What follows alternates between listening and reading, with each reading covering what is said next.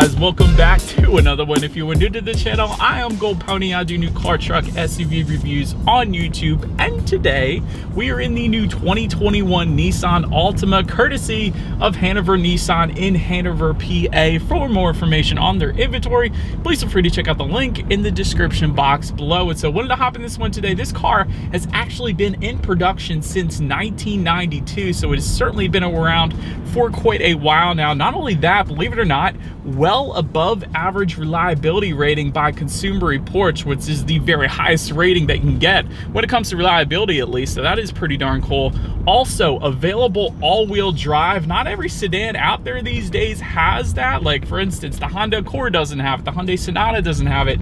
So the fact that you can get all-wheel drive on the Altima is pretty darn cool as well. And of course, I will be testing out everything from acceleration, braking, handling, sound system, exhaust clip, all of that stuff in this video today. So having said all that, what do you guys say? Let's just go ahead and jump right into it. And as always, let's start with pricing. And so as you can imagine, there are several different trim levels for the 2021 Nissan Altima. First one being the S, starting at $24,300, SV for $25,400, SR for $26,200, SL, which is the one we have today, starting at $29,990, SRVC Turbo for $30,650, and lastly, the Platinum, starting at $34,100. And so as you can imagine, that one trim level where I emphasize turbo, there are actually two different engine configurations. So the first one is going to belong to all of the trim levels minus that VC turbo trim. This one is going to be a 2.5 liter direct injected inline 4-cylinder, putting out 188 horsepower at 6,000 RPM for the front wheel drive, 182 horsepower actually for the all-wheel drive. So slight power loss there, not really a whole lot though. 180 pound-feet of torque at 3,600 RPM for the front wheel drive, 178 pound-feet of torque for the all-wheel drive. Of course, power sent to front wheels or all wheels through a CVT with paddle shifters with the SR trim level only. That's how you're going to go ahead and get those paddle shifters. But all in all, 0 to 60 time comes in at approximately 7.4 seconds. We're going to give that a go later in this video, with MPG numbers coming in at 28 in the city, 39 highway for the front wheel drive configuration, 26 city, 36 on the highway for the all-wheel drive. We actually do have the all-wheel drive today, which is pretty darn cool because we just got snow last week here in Pennsylvania, so gotta love it. But either way, taking regular unleaded fuel, so you get to save a little bit of money there at the pump as well. But so then, like I said, there is one other engine configuration, this one belonging to that SRVC turbo trim level.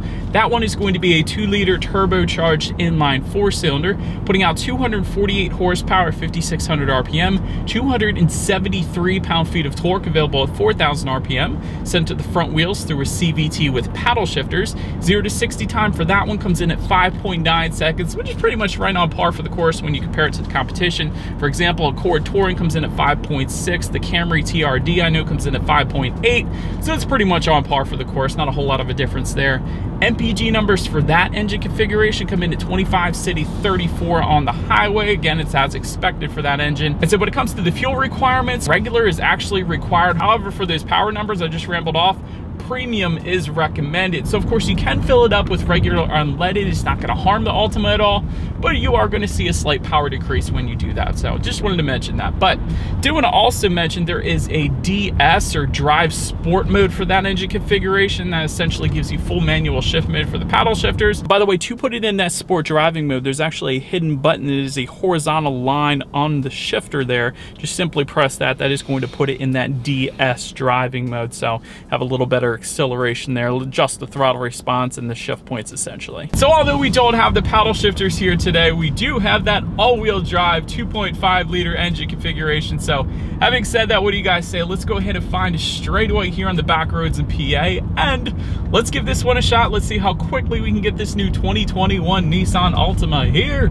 up to speed. All right, so before we do this, you guys, the roads are a little bit slippery right now. We did get a little bit of rain last night. There's still puddles all over everywhere. And having said that, let me pull out onto the road here. This is a somewhat of a straightaway, I guess, but from a standstill in 3, 2, 1.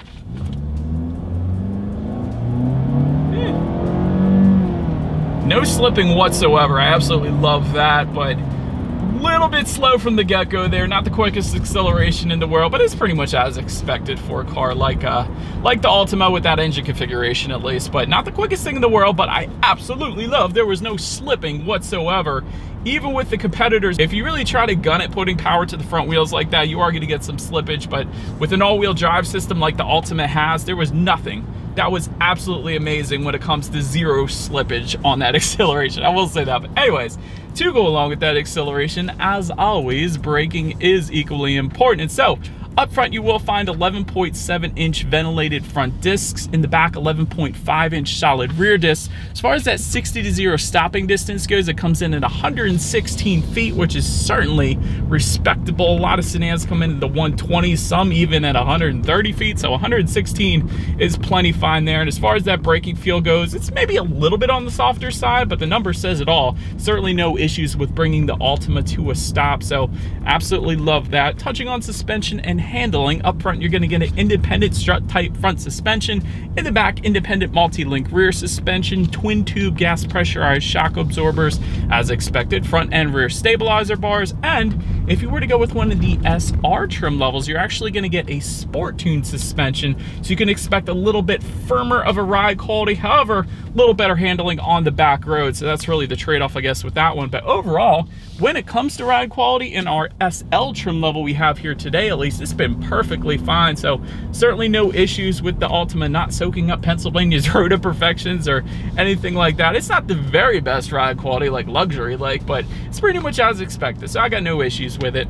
When it comes to this steering feel, it definitely leans a little bit more towards the heavier side, which is a good thing. It better helps point you in the direction that you want to go, and I was kind of looking for that, quite honestly, because the Altima doesn't have any driving modes to really adjust that steering sensitivity, so I would hope that it is a little bit on that heavier side. So it works perfectly fine for me. I actually do enjoy the steering feel in this one.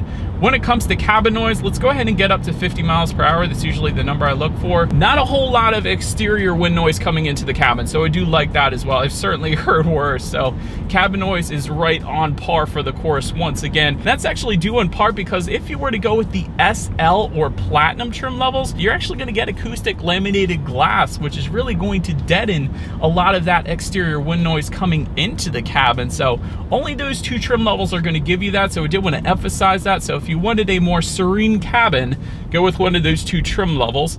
Then touching on visibility, I can see perfectly fine out the back. Usually with cars like this, you will have absolutely no issues whatsoever when it comes to visibility, so definitely on point there as well. But that about rounds out the performance segment of this review, you guys. Let's now go ahead and take a look at the exterior of our brand new 2021 Nissan Altima. All right, so here she is, you guys, the new 2021 Nissan Altima, finished in super black, in case anybody was curious of the color name. Let's go ahead and start up front on this one here. Active grille shutters will come standard across the board for all trim levels, adjusting based upon the engine cooling that is needed at any given time. To the sides, halogen headlights will come with the S trim level. However, every single other trim level of the Altima will actually give you LED projector headlights. That, of course, is what you guys are looking at right now. So a little better illumination at night if you don't go with that S trim level at least. They will, of course, come with LED daytime running lights. Either way, you're still going to get the automatic feature as well, meaning when it starts to get dark out at night, those headlights will turn on automatically for you then. Looking down towards the bottom, we actually do have the LED fog lights. They will come on the SL trim level and Platinum trims only. Every other trim level will not get those LED fog lights, so I wanted to mention that. And of course, front and center, you will get a chrome V-motion front grille for the non-SR trim levels. However, if you were to go with one of those SR trim levels, that will get changed to a dark chrome finish, in case you guys were curious of the differences there. But let's now go ahead and make our way to the side of the Altima here. And so since we are around the side of this one, chrome belt line molding will come standard on this one. Body color door handles coming with the SR trim levels. However, they will get swapped out for chrome door handles for every single other trim level that is not an SR. So it's kind of interesting there. black side mirrors coming with the SR trims, body colored side mirrors for all other trim levels. And of course, when it comes to those side mirrors, they are power adjustable across the board, but they will be heated if you were to go with the SL, VC Turbo, or Platinum trims. And those setups also come with LED integrated turn signals as well. Therefore, that of course is what you guys are looking at right now. Taking a look then down at the wheel setup, 16-inch steel wheels with covers coming with the S, 17-inch aluminum alloys coming with the SV and SL, and 19-inch aluminum alloys coming with the SR, VC Turbo, and Platinum trim levels. So that about rounds out the side. Let's go ahead and make our way to the back now of the Altima. And so now, since we are around back, when it comes to the rear spoiler, that is going to be an option. You can get it. However, it doesn't come standard on any particular trim level, so I wanted to mention that. But also, in case you were curious, walking around a dealer's lot, trim level badging will come standard across the board. So you guys can see that in the upper portion on the passenger side of that trunk there. Charcoal rear diffuser coming with the SR trim level looking down below. However, for all other trim levels, you're actually going to get a body colored rear diffuser, and it's hard to see now, I guess, because we have a black exterior, but it is down there, trust me on that one. But either way, dual exhaust outlets will come standard. You will get chrome tips on the SR trim level and up. So therefore, I do believe you guys know what we have to do next. As always, here is that exhaust clip.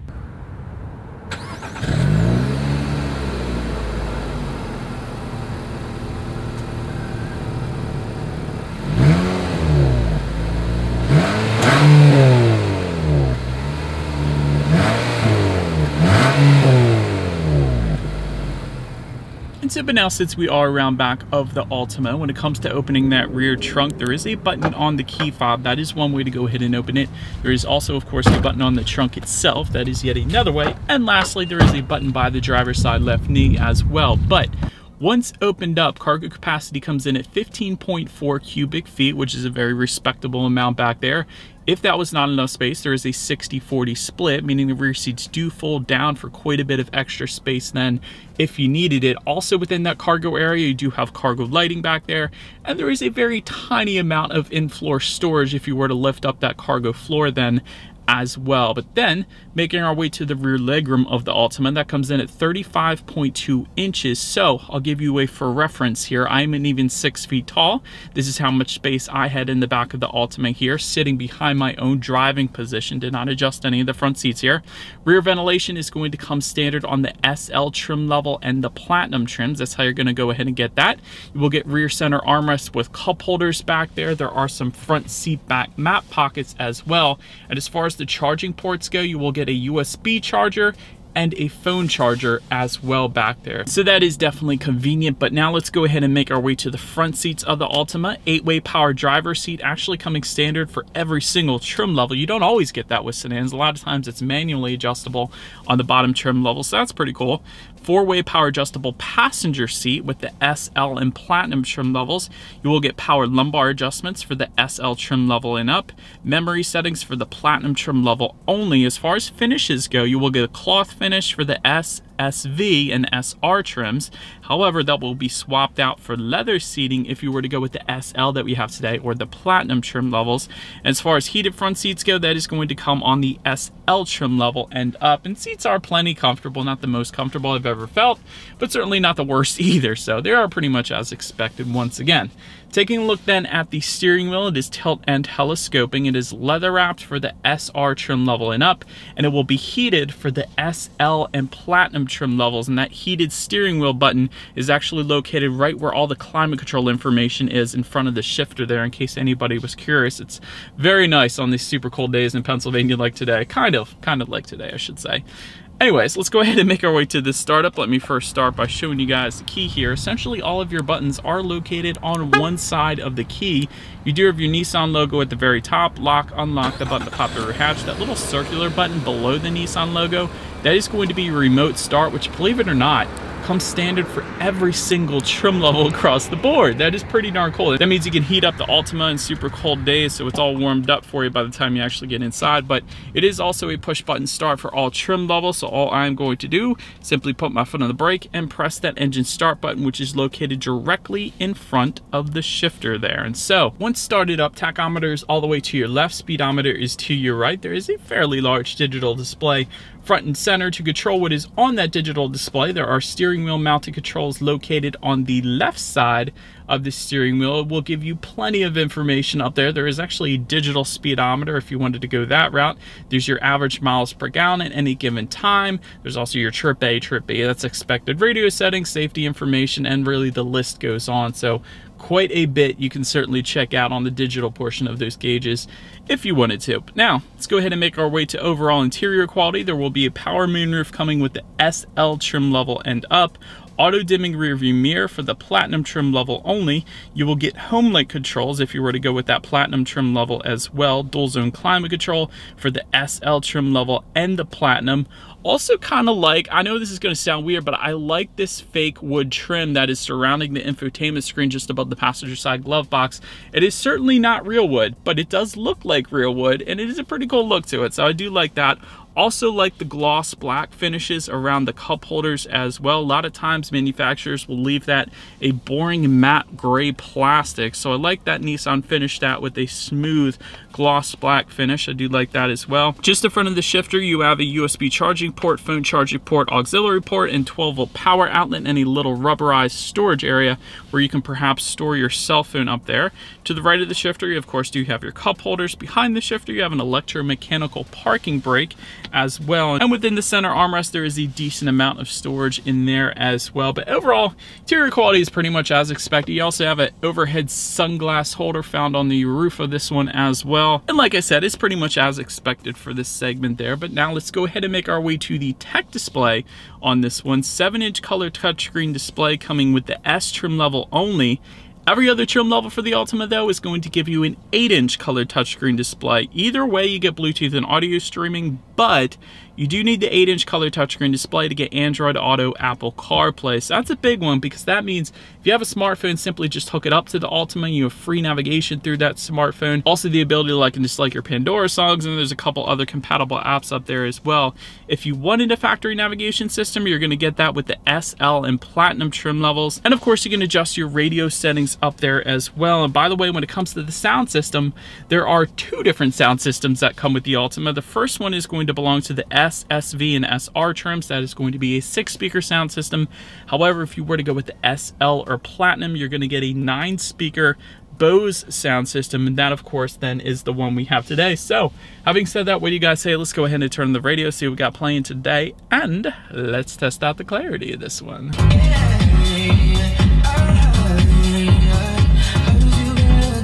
serious bass on this thing. That was pretty crazy. Definitely enough of a sound system for the Altima, without a doubt. The bass again on that Bose sound system was nuts. Anyways, last thing I wanted to mention to you guys on that tech display is, of course, when you do put the Altima in reverse, you will find a rear view camera coming standard across the board, letting you know who or what is behind you, which is always going to lead us into safety. And so first thing I wanted to mention is the Nissan Altima is an IIHS top safety pick, so that is always a very good start to begin with there.